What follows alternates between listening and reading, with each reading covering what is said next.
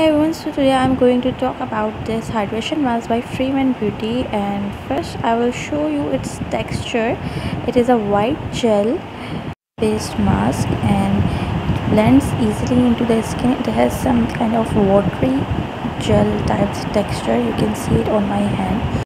Okay, so coming to the next part, I have washed my face and now I'm applying this mask all over my face, and I will leave it for around 10 minutes so that it can absorb into my skin easily. The fragrance it has doesn't irritate the skin, as it has very light fruity scent which I like, and it is suitable for sensitive skin people. Okay, so as we are waiting 10 minutes, so let's talk about this product, as I've almost finished this bottle, so I want to share some things with you people.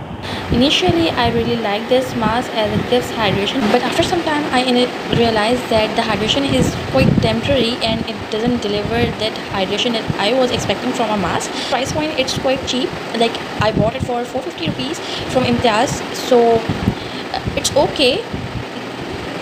But if you want a really good hydration for your skin, then I don't think so that it works well. I buy it again?